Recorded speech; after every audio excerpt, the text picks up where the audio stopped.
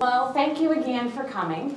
I am delighted to be here. I appreciate that this is the end of well, for some of you, the end of a long day. For some of you, just the middle of a busy day. And I really do appreciate your being here. I want to talk to you today about time. I've been studying time in earnest for about a year now. I've been reading across multiple disciplines. And because to understand time, you really have to read across multiple disciplines. And I teach in communication studies, so of course I examine the literature in intercultural communication, where I believe there is a prominent sort of a focus on time in this part of the field. But I also read a bit in anthropology, psychology, history, philosophy, religion, economics, business, linguistics, environmental studies, leisure studies, feminist studies, film studies, family studies. I barely touched the surface in physics and astronomy and biology, and I need yet to engage myself, I need yet to kind of gear myself up to focus on mathematics. But I haven't even yet touched art history or art. I mean, there are all sorts of relationships to the study of time. In fact, Vicki Phipps and I are talking about a possible learning community pairing intercultural communication with graphic design with a focus on time perspective. I'm not guaranteeing that, we're just talking about it. But basically, I'm set for an interesting research program for life. I basically found myself interested in something that I can't imagine could be more liberal artsy at its core. Time is related to all of your majors somehow. And I became especially interested in time about 10 years ago when I began to feel its scarcity in my life. Work-life balance was my entry and my beginning interest, the entry point to the study of time, because it seemed to me that clearly I was doing something wrong. As hard as I tried, my attempts at work-life balance fell short. It was like my life was the square peg and the clock was the round hole. And no matter how I turned that square peg, it wasn't easily fitting into the limitations of that clock, that round hole. So I think it's fair to say that I started reading about time mostly in an attempt to find more of it. More balance or more time, I would have accepted either. It didn't end up that way. I did not find more time. But I did find out that people have been trying to understand and organize time for over 5,000 years. I did think about my time beliefs much more, and that alone helped me. Some folks, such as the famous psychologist Philip Zimbardo, assert that even thinking about time, talking about time, studying time, can help us to slow down, helps our heart rates decelerate. For me, certainly, learning about time has been healthy. As I learned about time, I didn't feel like I was getting filled with knowledge. I did not feel like my head was getting bigger. I felt like my eyes were getting bigger. I was full of questions. Studying time, to me, has been a bit like the childhood game of imagining infinity, right? It's just wonder. And I rediscovered that wonder. I found more of God in the everyday. I remembered the importance of humility. Those were my takeaway points, some of the things that I found in my study. So my study of time afforded me some sense of wonder, a sense of the spiritual, a recommitment to humility, and finally some gratitude. But for you, I'm going to offer this short focus on time to hopefully allow you to think about how your education, to help you think about how a focus on time might shift your perspective on what your education is about, what it's for, and how your education can enrich you with your own major or minor scented sense of wonder and appreciation. So that part is up to you. So today, a little bit about what I've learned about time along the way and how it might be related to liberal arts education. So first, a little bit about clock time, the development of clock time in America. Privileging recent history. This particular time emphasis is from work closer to my discipline, that's intercultural communication, and also draws from psychology. So some of the basics first. For those who have studied time in its basic form, when you take a sort of a cultural lens to it, there are certain terms that come up all the time. And I'm introducing them first as clock time and event time. And usually they're described together for contrast, right? Either your clock time culture or your event time culture. In clock time, there are proper times for things. So there's a time for everything that you are expected to do, and a time, in a sense, that time is arbitrary, right? So there's a lunch time. There might be a bedtime, right? And so, there are all sorts of ways that this plays out. Clock-driven, arbitrary, monochronic, one thing at a time, one sort of linear approach to time, suggests, that itself is a disciplinary framework. So you can't eat a hamburger for breakfast, right? That's even one of the ways that you can sort of play this out. Does anybody in here think that there's a time for eating ice cream? No? You all are event time. But there are some people in here who think that ice cream, you eat that after dinner, right? And so that's a small, benign sort of example, but clock time says there's a time for things, and the clock privileges. The clock tells us what to be doing with our time. In event time, things happen in their own time. So our conversation would not start if it wasn't time for it to start. So classes wouldn't necessarily have to begin right at the strike of the hour, or your conversation wouldn't end until the conversation was done. The clock doesn't tell you what to do, right? And so in event time, the conversation is done when it's done. It's more organic, and it's positioned as this sort of polychronic as well. So there can be multiple things going on at once. It's not linear in the same way of clock time thinking. Okay. So in event time, there's always a way to be late, right? There's always a way to be early or late. But event time, there's less adherence to the clock. There's less strict adherence to the timekeeping device to keep us on track. So it's just a little bit, it's more centered in the present. It's more centered in the thing that's happening in front of me. Okay. So what we have here, as the argument goes, two basic time orientations, right?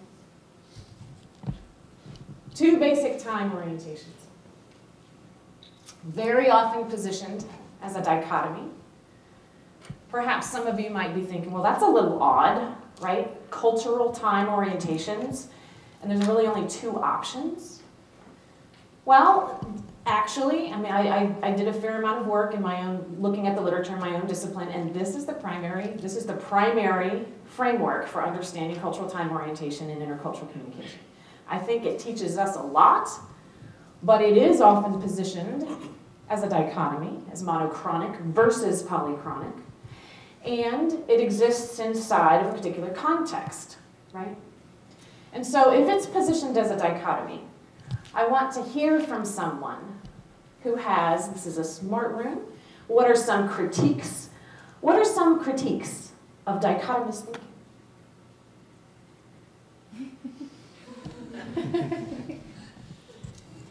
Give me some.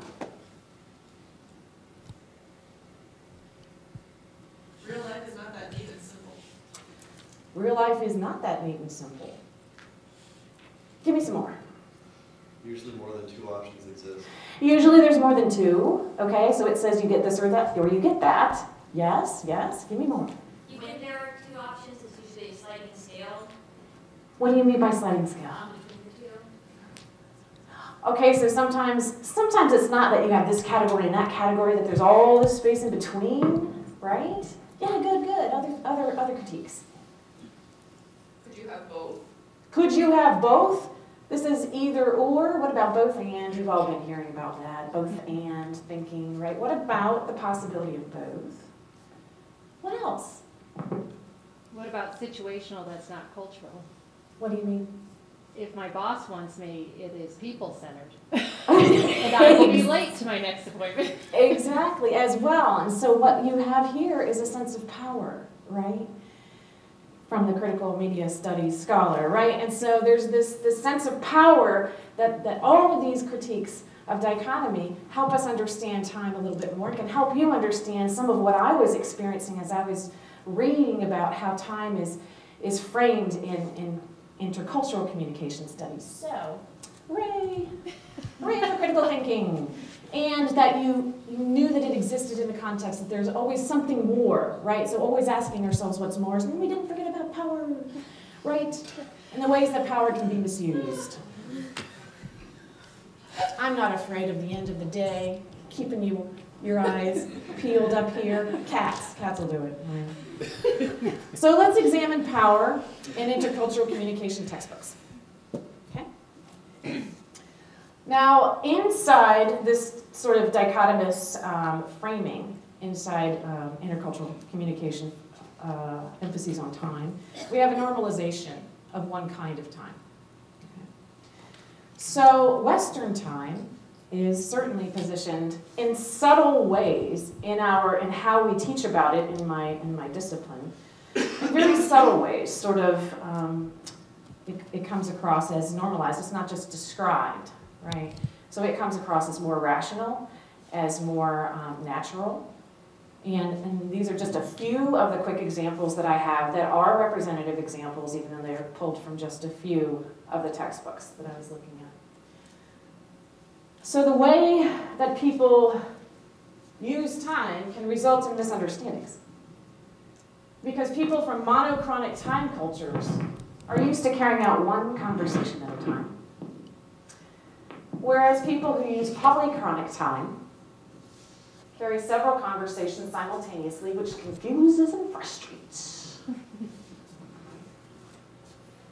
Monochronic. The users of monochronic time. So what's a problem there?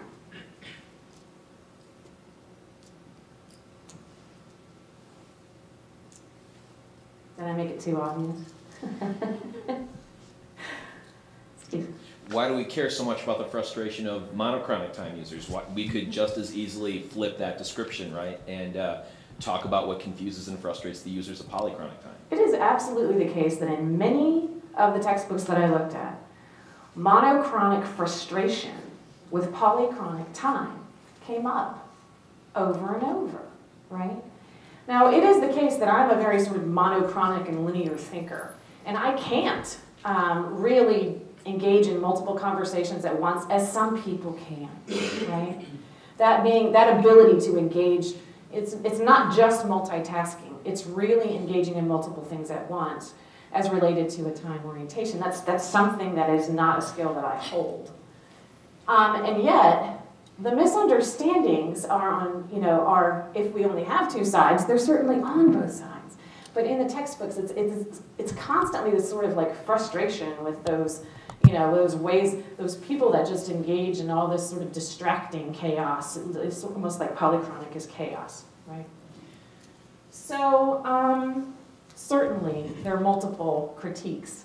And what we have are, only monochronic persons are posited as frustrated. There's no parallel treatment of the potential confusion and frustration of the wacky, weird, monochronic thinkers, right? And so there are a whole host of these possibilities that I was running across that were subtly embedded, right? And assumed this monochronic normalcy. Another example. To many Asians, time is more of a relational issue rather than a clock time issue. And in some less developed countries, life moves to the rhythms of nature. The day, the seasons, the year, such human inventions as second, minutes, hours, and weeks have no real meaning. Problems? Yeah, we're seeing some problems. Okay. Anybody want to speak to these problems? I have the magic clicker. I'll just move forward. Certainly polychronic persons, or polychronic persons here posited as less developed, right, simply don't understand mechanized time. And monochronic persons are not positioned as ignorant of anything. They're not held accountable for what they do not know or how they do not act. It's certainly something that I found multiple times. And I thought it would be fun to sort of flip the bias and imagine what the description would look like if it were written from a different position. So I have some examples of flipped bias, right? Monochronic persons, such as Americans, move to the beat of a mechanical time. Monochronic persons are not in tune with nature. Such natural happenings as the sun rising or birds migrating or normal biological aging have no real meaning, right? I don't see that in the intercultural texts that we use, right? Another one. For Americans, time is a valuable commodity. Something to be measured and used wisely. Americans manage their lives according to schedules, which are often divided into hourly, daily, weekly, monthly, and even yearly segments. Deadlines and due dates are a constant reminder of when projects must be completed. This is in contrast to other cultures, such as Mexico, where it is considered important to get to know the other person before initiating business discussions. For Americans, time is a valuable commodity in contrast to other cultures. Right? Now, certainly you're getting yet more sense of problems here. Certain kinds of agency are valuable to Americans, right? And for shorthand, we simply say that time is valued by Americans, and without sort of recognizing that we're taking away the activity or what we're engaging in, and we're just calling that time, and we're saying time becomes the cover for what it is that we're doing, and we say Americans value time and others don't, right? So many other less developed cultures, according to this, do not value time at all, because persons from such cultures, because they might not be punctual according to clock time, it's positioned that they don't value time at all.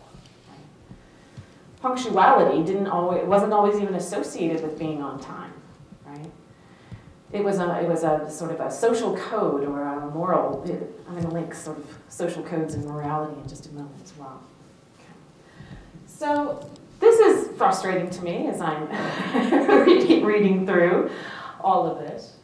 But again, I get a little sense of fun out of flipping that bias. So here we have another.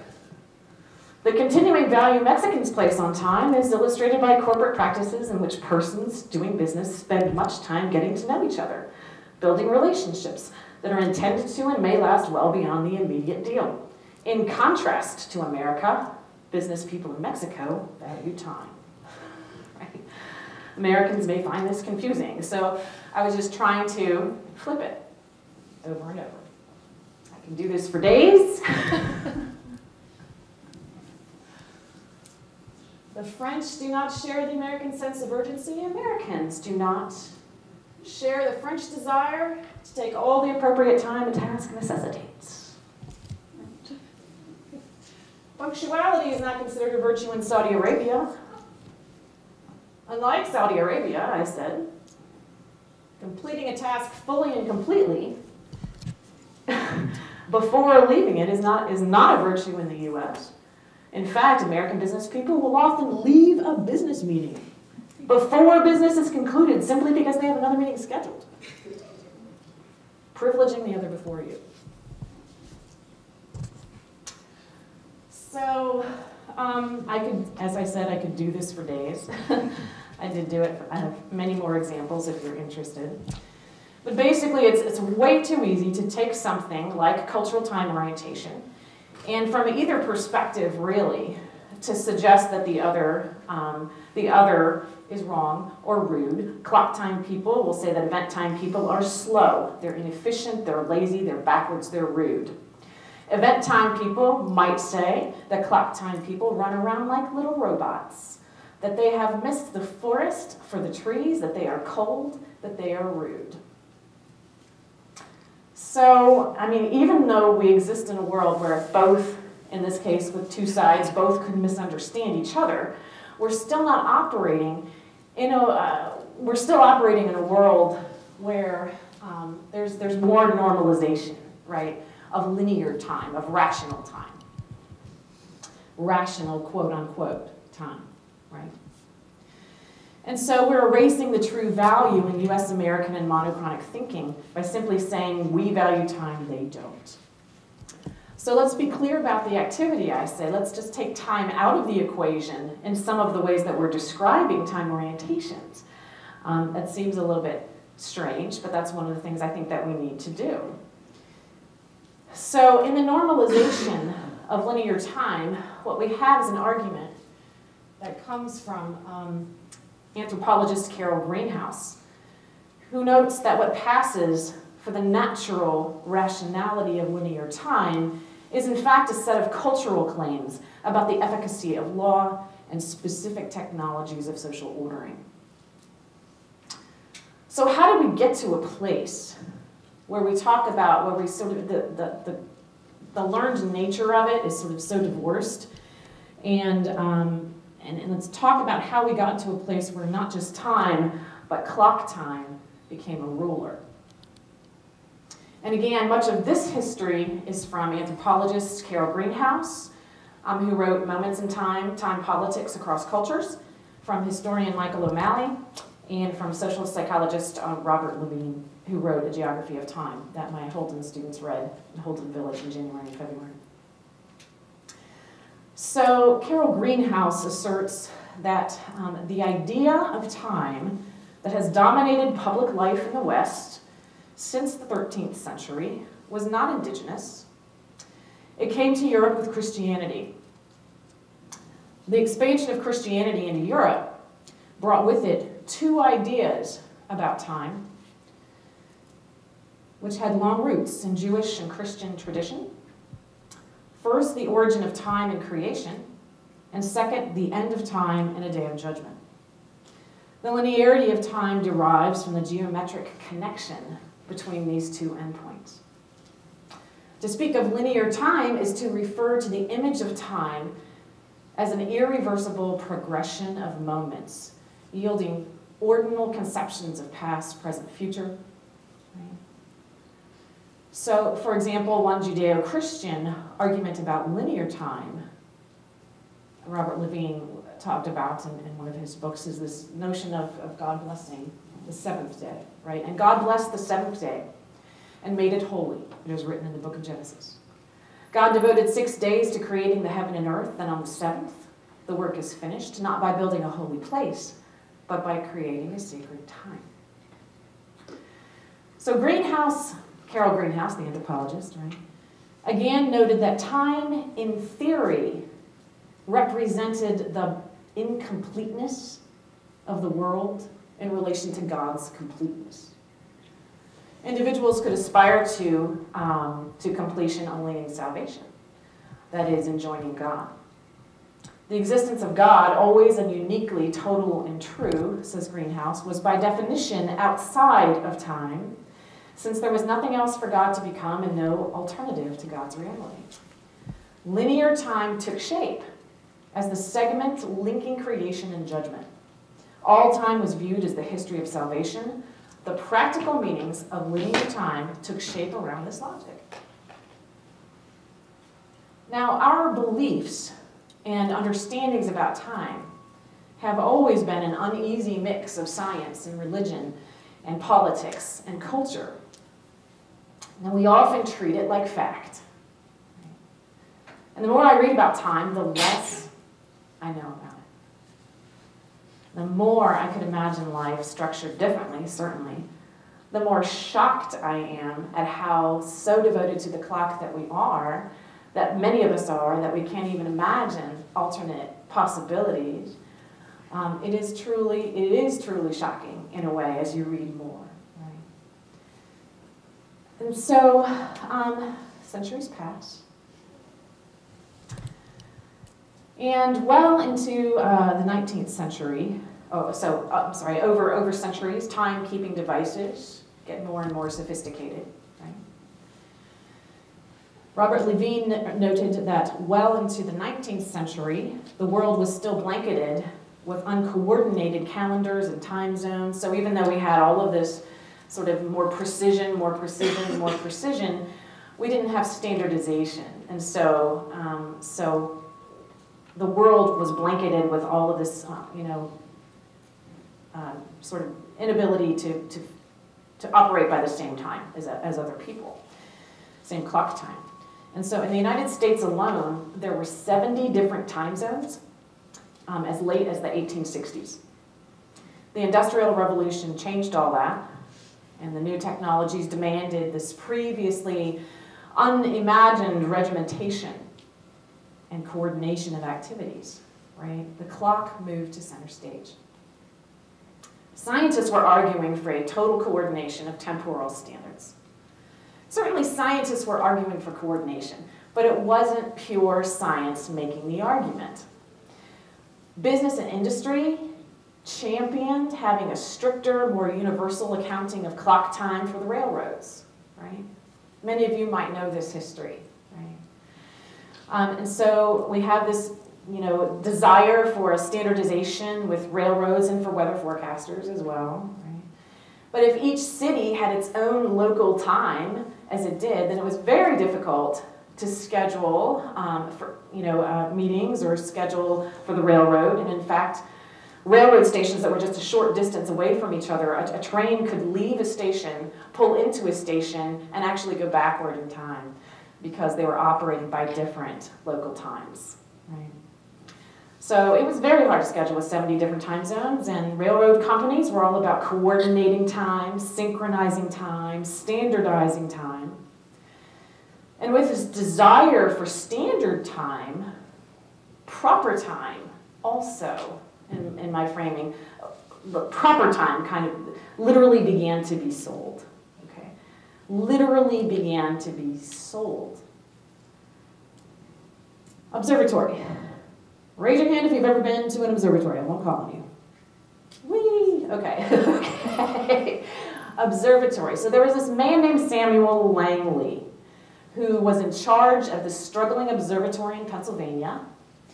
He profited from its timekeeping functions. He got it sort of up and running and very precise timekeeping functions. And in a brilliant entrepreneurial move, he persuaded Western Union to connect the observatory in Allegheny, Pennsylvania, to the city, connect the observatory, right?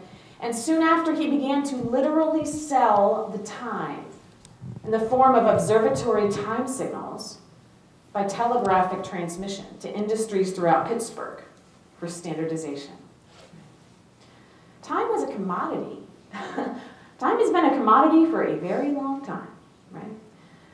So since the very beginning of this movement towards standardization, we also had this sort of industry connection and this entrepreneurial connection to it. We can't talk about commodities without talking about desires and about values, right? You see where I'm going. So with a desire for a universal time system, time itself began to be valued as something different, so it began to be valued differently. And we had entangled in a desire for standardization, not only sort of this increased value, but also a moral component to it, right? So Robert Levine, psychologist, had noted that the director of this time service at Harvard and later at Yale, imagine, being like literally a timekeeper, right? Took the moral high ground, Leonard Waldo, by arguing that time needed to be under the control of scientists. It absolutely needed to be. And that the furnishing of correct time he declared, is educational in its nature, for it inculcates in the masses a certain precision in doing the daily work of life, which conduces perhaps to a sounder morality. Standard time was heralded as a way to keep track of disorganized workers. Keeping a watch on someone was a popular phrase that took on a new dual meaning. It literally had a component of keeping a watch on. Right? And so the moral gatekeepers of the new industrial society, as Levine called them, were convinced of the virtues of clock time. The latecomer was characterized as a social inferior, and in some cases a moral incompetent. Now you're an audience of students for the most part. I have colleagues and students here. Certainly organizing time and managing time is an absolutely essential skill for all of us, right? But this turn toward linking time to morality or character judgment is an important move from an earlier sense of how we value time, how we understand it, value it, right? And it is an important extension for us to critique. Now this room, for example, is not so punishing. But do any of you have classrooms where if you're late, everyone can see you walk in? Yeah? What do you do if you are late to class and everyone can see you walk in? Or what have you seen other people do? I saw you shake your head. Can you say what some other people might do? You. Mm-hmm. Oh, you just walk in. You just walk in. Oh, okay. So you're just like, okay, here I am. Well, it's better to be there than not, run late, I guess. Yeah, I absolutely agree. Anyone have ever, yeah, go ahead. Usually people kind of duck their heads when they walk in late. What's with the head duck? Yeah, I don't think it's a power thing. Like say, I know my power's lower, it's all like that. It is. There's something going on with the head duck. And there's a power thing, right? Anybody else? Yeah, I do a little, I remember doing the little scoot, Sorry, trying to say I'm sorry. There's definitely this sense of, sometimes, people talk about this notion of shame or guilt that's associated with being late. Like, what is it saying? What is it saying that I'm late, right?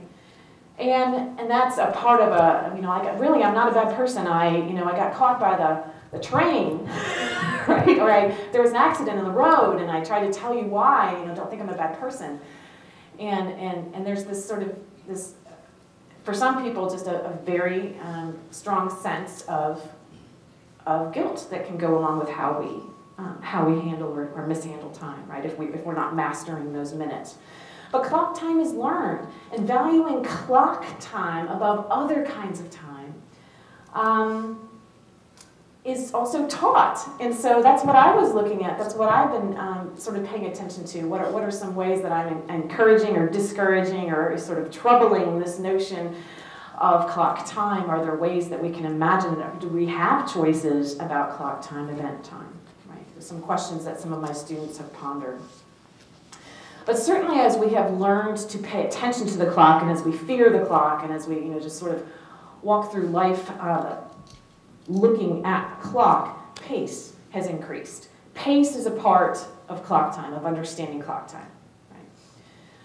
It was just after the first mechanical clocks began making the hours that the word speed came into the English language, first appeared in the English language. And not until the late 17th century did the word punctual, that had to do with a stickler for tales of conduct, someone who, very upstanding person.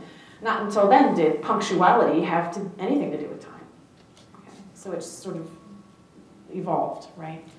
Now, many of you have studied pace. You might have studied Frederick Taylor, time motion studies, aimed for efficiency, right? So we have this time, we have this metric, we have this increased pace, we have this desire for efficiency. How fast can you do something? How efficient is your workstation?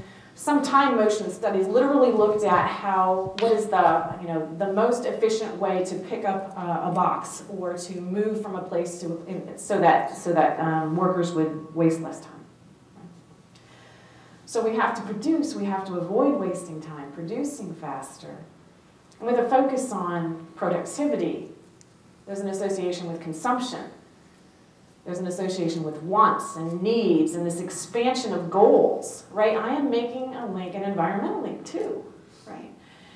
So with a focus on wants and needs and expansion of goals, this is Gergen, as cited by time use researchers, Robinson Godby, with people's use of time. They might, it's good to have lots of goals, but with expansion of goals comes this increasing, sense of the necessary. Somewhere I have a slide that says something about the sense of the necessary. No, I don't. But with increasing goals, we have this, what Gergen calls this expanding sense of the necessary, right? Other kinds of time, this wouldn't allow us to reach all of these goals if I want to just produce more, and I have to act fast to get that. So free time, some time use researchers tell us, hey, we have more time than ever before. We've got more leisure time. You'll read arguments about that. Even, very recently, arguments in the New York Times about more free time that people supposedly have. But free time is expanding, but not as fast, even if you believe that, which I don't. But free time is expanding, if you believe it, but not as fast as people's sense of the necessary. So their perception, how they perceive their lives, right, certainly does not suggest a felt expansion at all. And so these time use researchers, Robinson Godby said, quote unquote, this gap results in rushing and in dysfunctional attitudes towards time, and this postmodern proliferation of issues that seem to need attention is almost endless. I talk to my classes a lot about how we structure our time and what are sort of the values that undergird some of how we structure our time.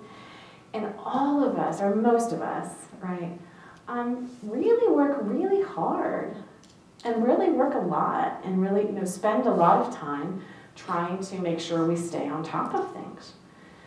And we sort of ask ourselves, I'm asking you to think about this sense of the necessary and what part of our lives really, what options we might have as we think about this notion of an expanding sense of the necessary. I have to do it. I have to have it. I have to do all of these things. So with an expanding, here we have some of these are time use studies, right? And so time use researchers are not sentimental, right? They are very sort of strict and rigid about the study of time, and it is how are you using your time? And so we have all kinds of information on how people are using their time, very, sort of efficiency-oriented in some ways, or you can imagine its use that way. It tells us something, certainly. It tells us something important. But time use researchers, again, are very much about figuring out how we're filling those minutes, how we're filling those days. Not really thinking about the possibility that days themselves, we've decided what that means. We've decided on a 60-minute hour. We've decided, and those things have changed, actually. We've decided on calendar systems that have changed over time, right? So let's see.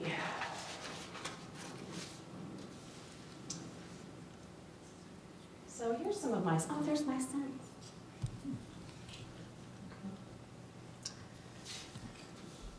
So environmental links. What environmental links, can you see environmental links? We have environmental studies folks in the room.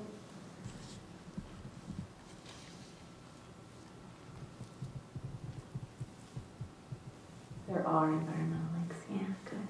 I couldn't help but think about all the UPS truck technology that's there. Right.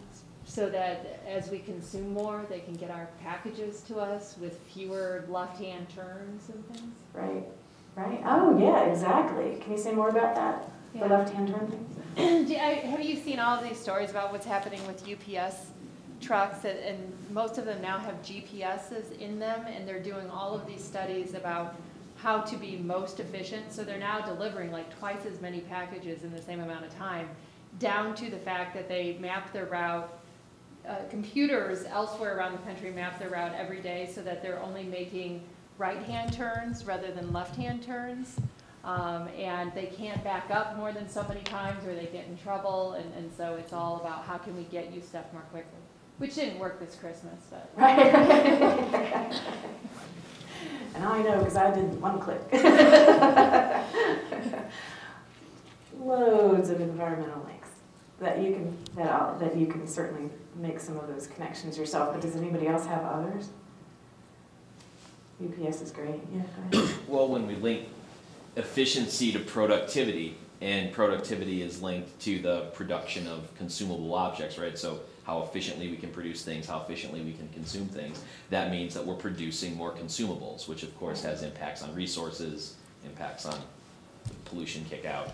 Like Absolutely. Absolutely. Yeah, Jeff. As you're talking, I'm thinking about the illusion of the primacy of the day-to-day time and our concept of time. And environmental time, geologic time is on such a different scale. Yeah. As we think about our own impact, it seems like it doesn't fit. And so why my own changes in behavior would have any realistic, because during the time frame that I see, I don't see those changes. And that's the time frame that matters. So a mismatch between our own sense of time and what's happening in that larger environmental time. Absolutely. Yeah. And in psychology, you can read a lot more if you're interested in this about like past, present, and future orientations. And to a certain extent, if you can't, well, many, many, many, many ways that you can talk about environmental links, but one is just is not having that connection to the land, and not imagining myself in the future or my impacts into the future. That's another way. Yeah.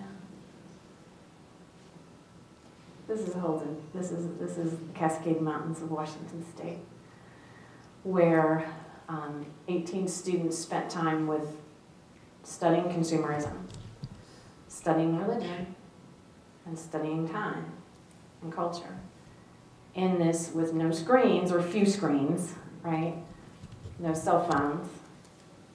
And the connection to nature there is amazing. And those students came back, many of them came back. Some spoke earlier about having a greater sense of the need to recycle, or of composting, and of just sort of recognizing some of the ways that they do impact the environment.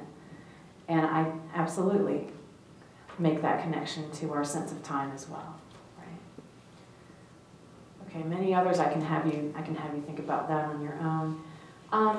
Carol Greenhouse, again, got a lot out of her work.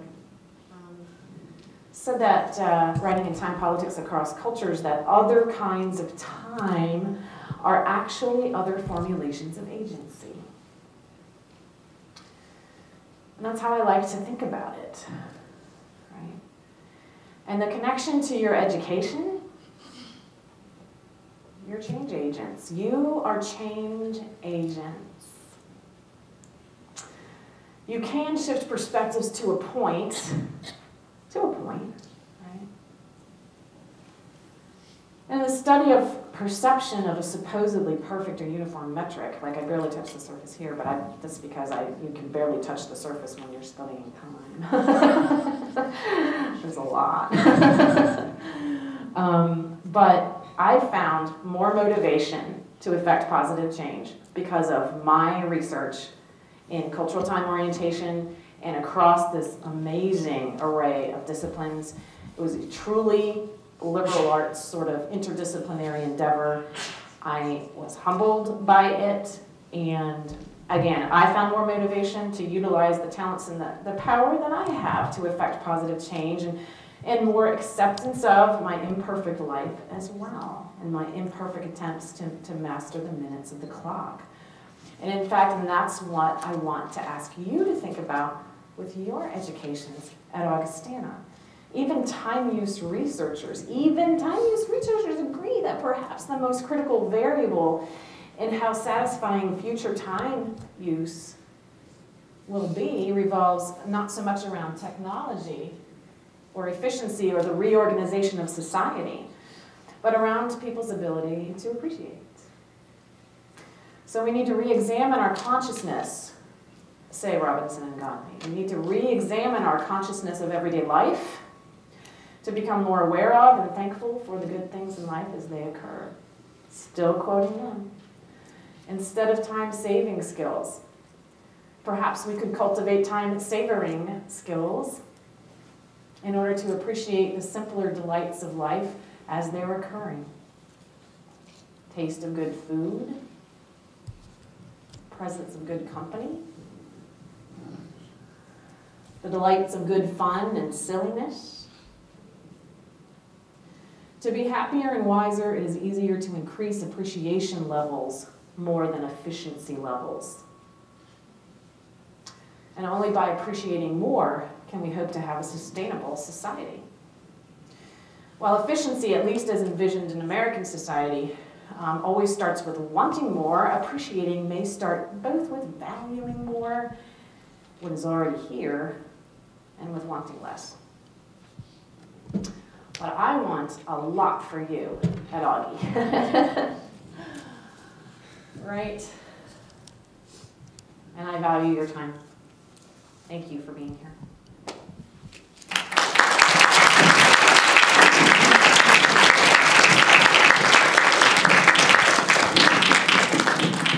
What questions do you have about, or thoughts or connections?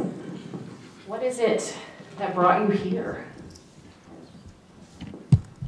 Yeah. One, I just love this as a bookend presentation to the poster presentation I saw this morning, in part because they're great posters.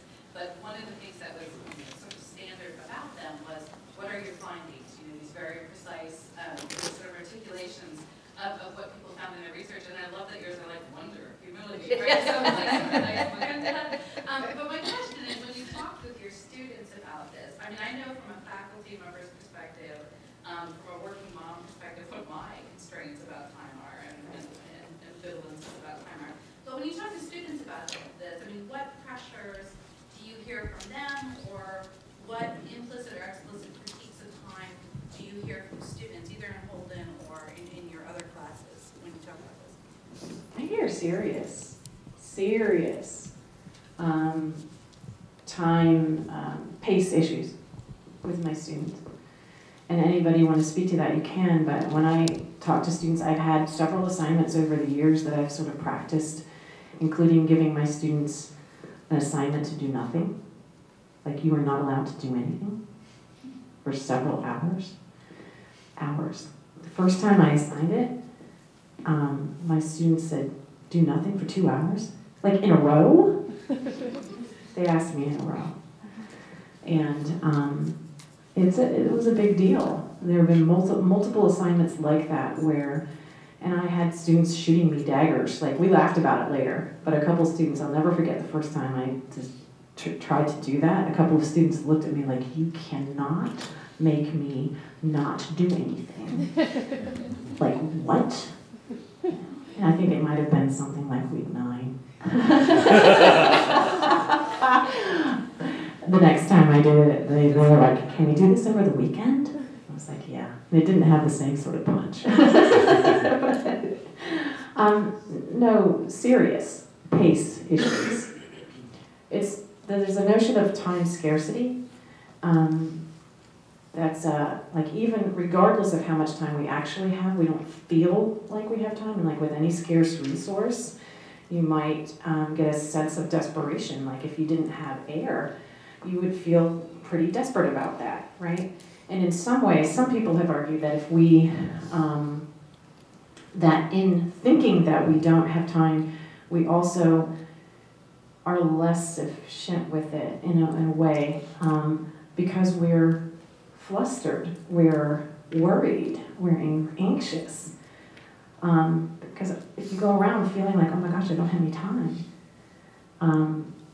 that itself is energy consuming, it's exhausting. And so, I mean, yeah, any students want to speak to pace of life? I mean, am I right? Yeah, okay. Anybody not feel that? Hurry sickness is a phrase that comes up in the literature. Just hurry sickness. Just, yeah. I feel like there's a huge pressure to stay busy, and when people see you kind of just hanging around, Yeah. they wonder what What why is are the you matter doing with it? you? What's wrong? Right. And busyness as status is also shows up in communication literature. I talk to my students about like end of year holiday letters that say, we were so busy all year long, right? And so there's a way that is absolutely true and factual, and there's a way sometimes that, like, do you get punished in some ways for not being busy? I forgot to actually ask my students, my intercultural students, but I actually let them out of class 5 minutes early the other day and said, walk really slowly to your next class and see if anybody notices. Just even slowing down a little bit. I forgot to ask them, but usually, people might notice. Yeah.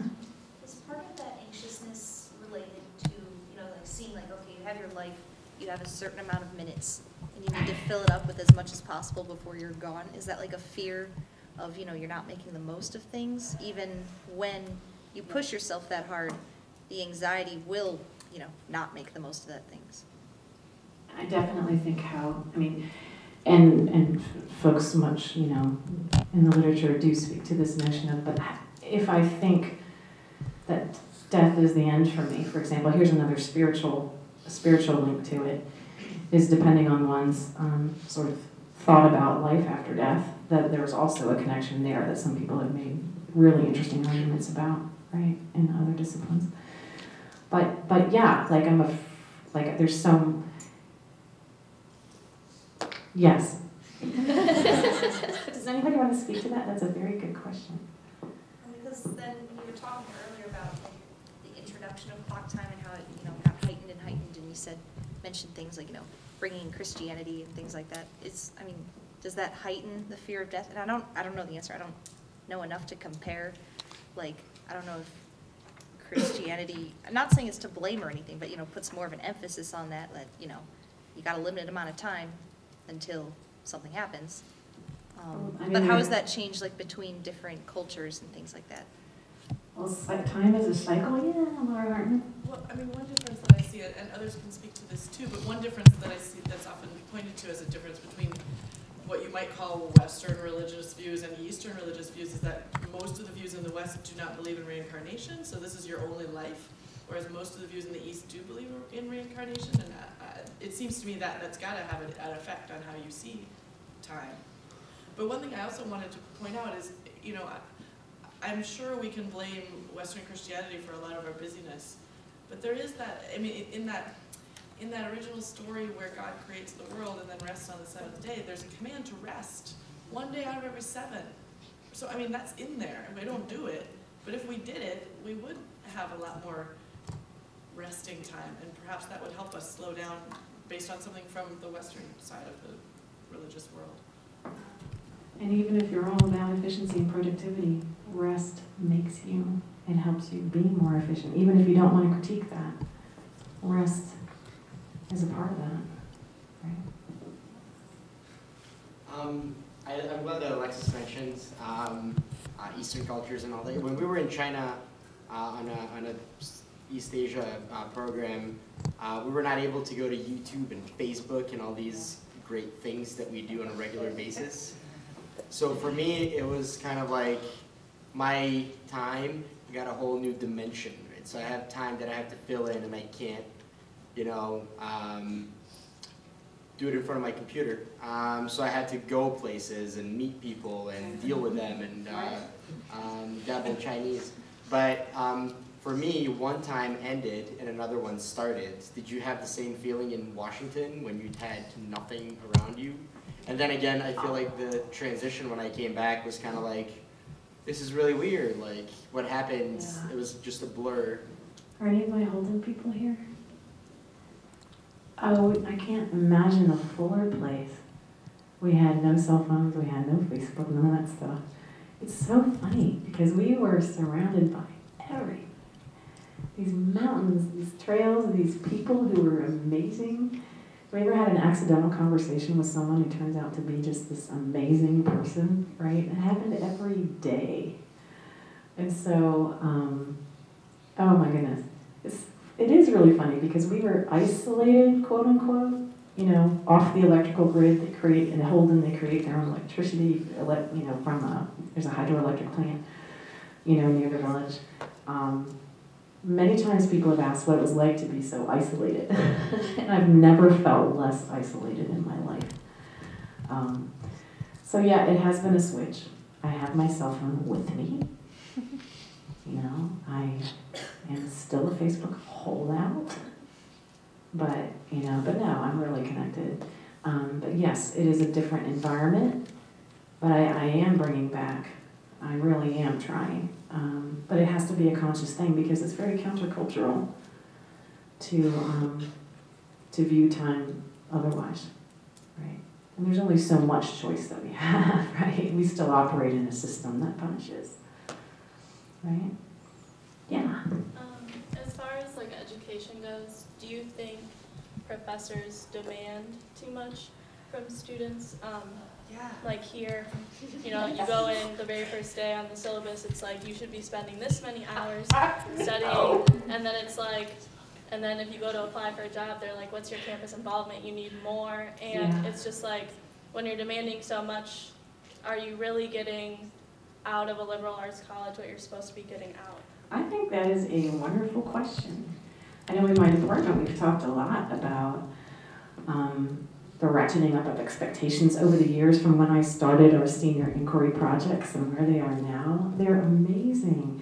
There's some amazing work happening, and it's amazingly hard to get there because y'all are working hard and we're really working hard. Your professors are working really, really hard too, right? But students, yes, I think we ask more and more. Now, we make sure that we try so hard to make sure you have the tools to be able to do it. And so that's definitely something. I don't know the answer to your question. I think your question is good. Does anybody want to speak to that? Yeah. I want to speak to that, and I know we have a couple of associate deans here who maybe can talk about the reason that now says on every syllabus how much time you're expected to serve, because I think this says something incredible about how the government thinks about education. So what I was going to say, I think it's an excellent question as well. And one of the things about time that's unique and horrible and insidious is that you can measure it, right? And so it's one of the few things that you can talk about when you talk about education and talk about how do you know that education is happening? Well, the amount of hours that we spend in a class seat surely should mean something, right? And because it's one of the few things you can quantify like that, the regional and sort of national accrediting bodies are the ones who are demanding that very language because it's something, seat time is something that they can measure. So there's sort of a dialogue in higher education now. Don't even ask me. This is the stuff that associate deans like really love to talk about, so don't ask me another question about this because I'll just go off. But there's really a tension in the sort of higher ed community right now between seat time, which we know we can measure but is imperfect because it's only your time sitting in a seat, versus competency and how we sort of look at how people learn, right? And we haven't arrived at a way to measure competency, so we'll measure the amount of time that you spend. I don't know if you want to add anything. And that is, I find that as a professor very hard. Yeah. Those little charts that you have to put on your syllabus, because I mean, you all know it takes some of you 20 minutes to read something. It'll take somebody else, an hour. And so we have this average time thing that we do our best to sort of figure out, but we didn't make that up. We have to do that. But yeah, it's a strange thing. I'm curious if you could speak a little. You mentioned we were talking about rest a little bit, and there's all sorts of research that rest is really good for our productivity, and if we've actually worked 8-hour days and had downtime, that we would be way more productive in those 8-hour days than we would be in our 15-hour days, for example. Or that having vacation time, so countries like most European countries that have a month or 6 weeks of vacation time, that in fact are more productive with the time they're at work than we are with the time at work. So we've got all this good research base about wouldn't it be great if we had more rest, but it seems like there's some big change that needs to happen.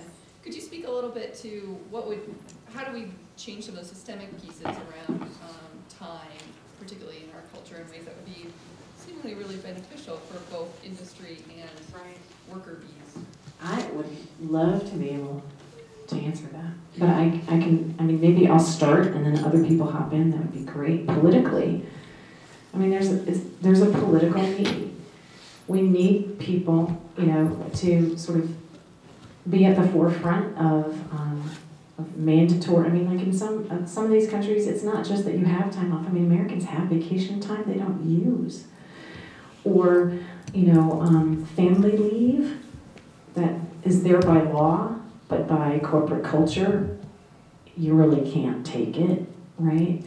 Or but we're also way behind almost nearly every country in the world in terms of progressive family leave, policies. And so politically, that's one way. Who else can speak to this? I know there are others in this room. Yeah. I think it's interesting how the inability, and I think you're talking about America specifically, in contrast to Europe, and how that reflects our value on time, and especially time spent at work.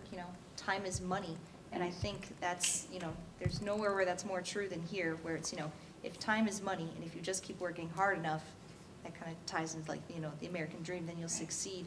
But I think that might also tie into what you're saying about how maybe we need to step back and appreciate. I think you had that on one of your slides, like time savoring instead. Right. But then you're talking about political will, and that isn't really going to happen unless you have a social will. Right. Like people want to step back. They want to take that vacation time and demand more vacation time, and stuff like that. October, there's something called Take Back Your Time Day. But there was a movement about 10 years ago, John DeGraff, if you're familiar with John DeGraff, affluenza. He started this Take Back Your Time Day. And for a short time, there was this sort of engaged political movement to do just this, to have people just stop, spend time, with people they love, doing things they love with their pets. I mean, they had all kinds of interesting, creative posters that John DeGraff had, multiple students all over, in colleges all over the country going for that. It sort of lost steam. In some ways, it might have lost steam because of the very issue that it was trying to overcome, and that's we're all so busy. How many of you just automatically delete your email every time, you get a digest or something? Do a lot of you just delete it because you get email overwhelmed? Yeah. Technology overwhelm. I mean, it's fast. And I don't know. Anyway, I was thinking about that.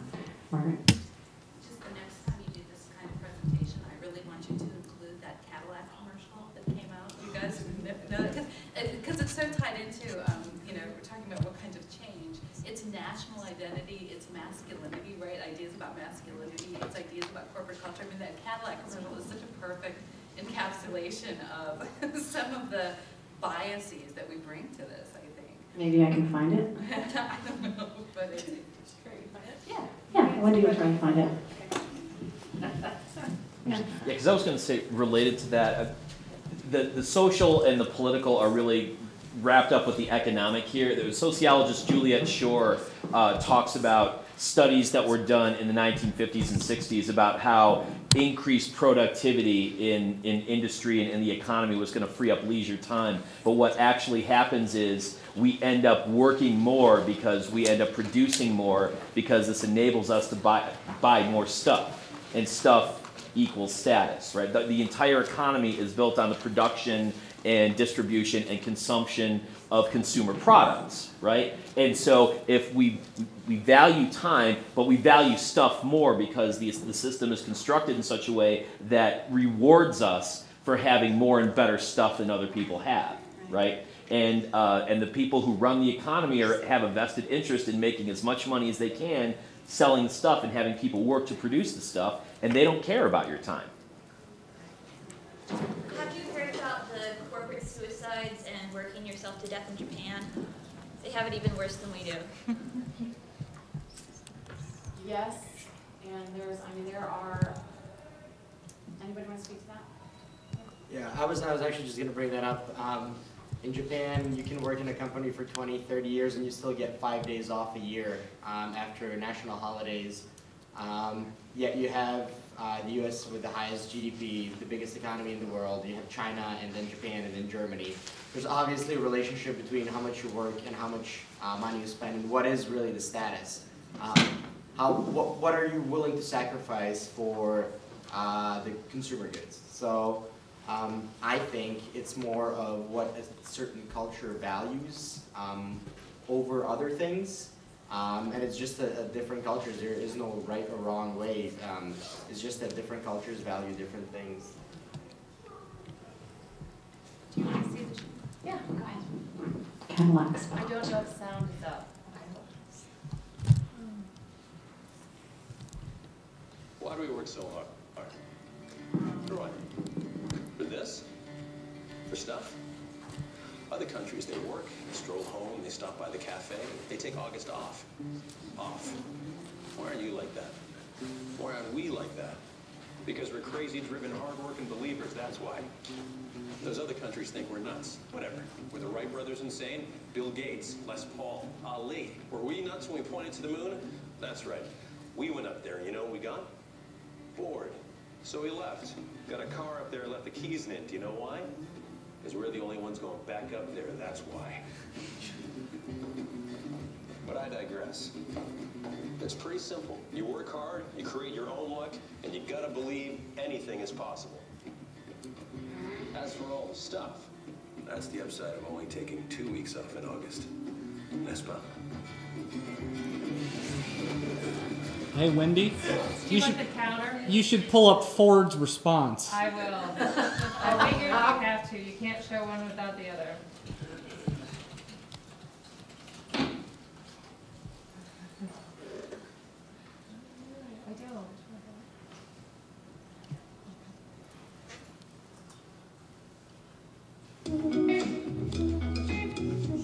It's not funny in advertisement for the advertisement. Right.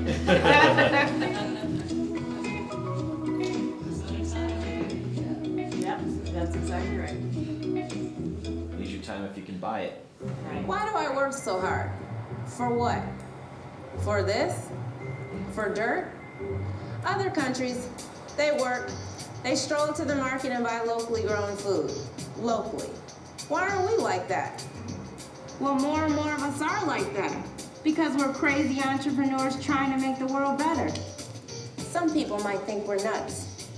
Whatever. Me, I collect food scraps from restaurants, manure from zoos. Manure. Do you know why?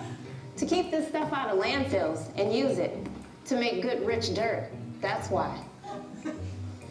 Yeah, look, it's pretty simple. You work hard, you believe that anything is possible, and you try to make the world better. You try. As for helping a city grow good, green, healthy vegetables, that's the upside of giving a damn. N'est-ce pas?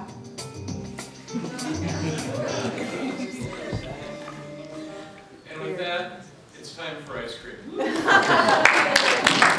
Thank you so much.